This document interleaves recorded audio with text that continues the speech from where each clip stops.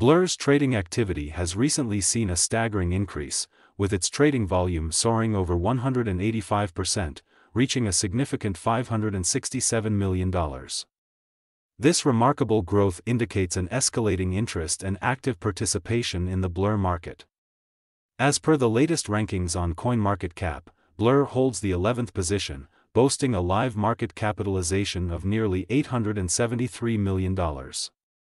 This substantial market cap mirrors the escalating investor trust and the token's enhancing stature in the crypto world. Blur, the NFT marketplace, has marked another significant milestone in its ongoing series of token unlocks. As of January 16, 2024, Blur released 49.46 million Blur tokens, which hold an approximate value of $32.55 million. This event is part of a broader trend in the cryptocurrency market, where more than $2 billion in token unlocks are anticipated this January. The journey of Blur price releases began on June 15, 2023.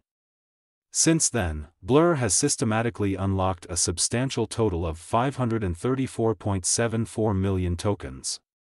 The cumulative value of these releases is estimated at around $355.39 million. This recent unlock event, the eighth of its kind, highlights Blur's strategic token distribution approach. In the case of Blur, these releases could introduce bullish momentum in the short term. Blur's market trajectory is at a crucial juncture. If bullish forces push its Blur token past the 90 cents resistance, a push toward the $1 mark seems likely. Sustaining above $1 could set sights on reaching $1.50.